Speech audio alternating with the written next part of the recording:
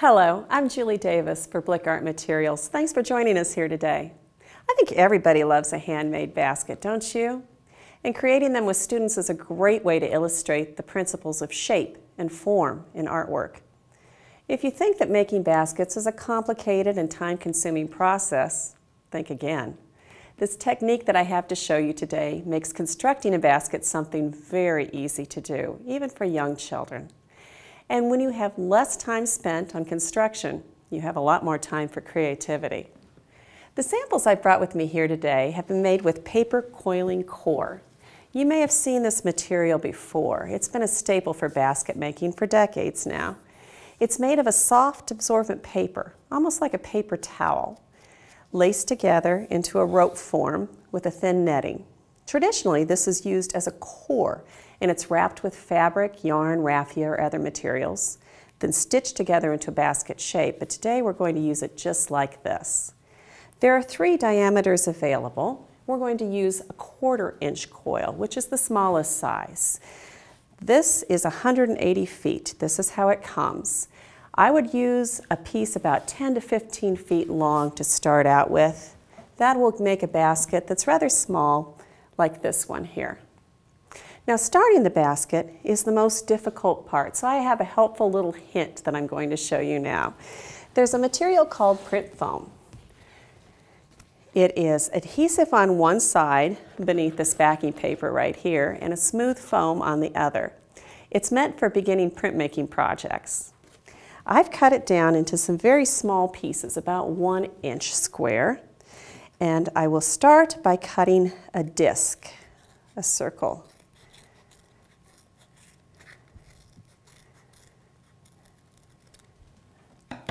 Doesn't have to be perfect. Now we'll peel off the backing paper and expose that strong adhesive right there. Take the end of the coiling core and fold it tightly down against itself, like so. Then press that in the middle of the print foam disc.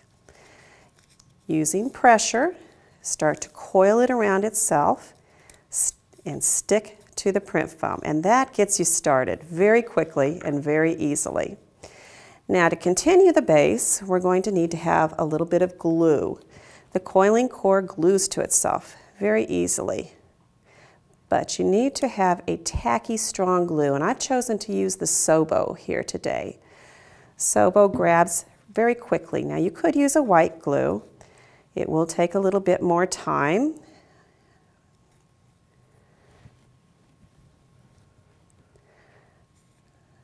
Apply the glue where you're going to put the coil next. You learn to develop a little bit of a rhythm. Glue, stick, hold. There's 2 very important parts of this basket making process.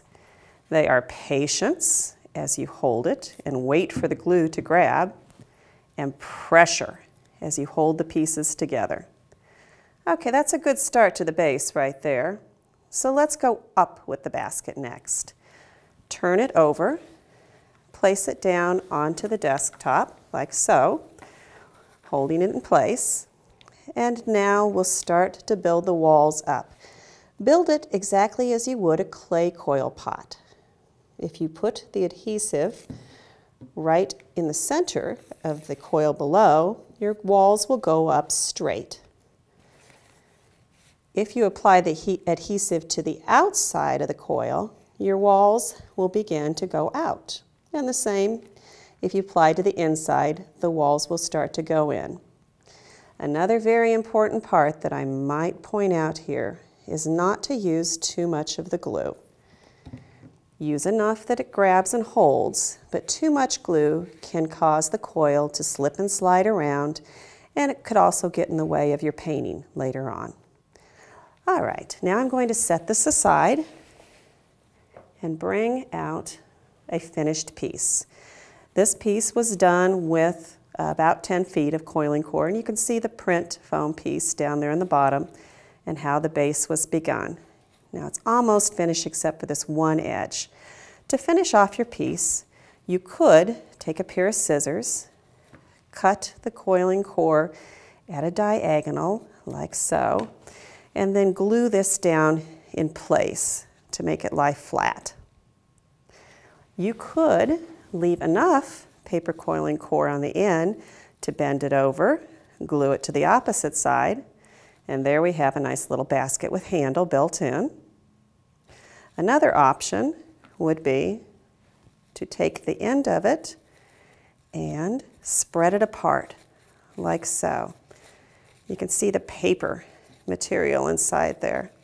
This makes a little flower shape, almost like a morning glory. And this example that I have up here in front shows how it would look painted up. Very pretty. Now what we have is basically a blank canvas. So I have some ideas to run by for painting embellishment. All right. Today I'm going to put some Blick Liquid Watercolor. It's very, very absorbent. It's brilliant and comes in a lot of great different colors. Okay, straight out of the bottle, you can see just how intense the color is here. The colors mix and blend and stick right to that paper coiling core surface. After you've painted the entire basket, I would recommend that you spray a fixative over the top of it, like this Blick Matte fixative. This will make sure that the colors stay put, especially if it's going to be handled quite a bit. I have a few examples here of other ways to embellish. The one we looked at first, of course, has some yarn tassels that have been stitched onto the side of the basket and some colorful wires attached for decoration. I love this example over here. This one has a lid belt to fit onto it. And then the leaves have been stitched onto the basket directly. They're cut out of felt, then embellished even further on the leaves with some more beads and some stitching. Isn't that neat? Okay, you can also add raffia, ribbon, yarn, embellishments like that. Beads could be glued onto the surface or stitched on. Feathers look great on these baskets, especially colorful ones like this.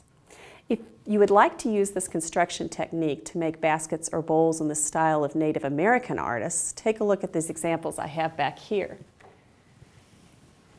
Now these were painted with Blick Student Acrylics instead of the watercolor.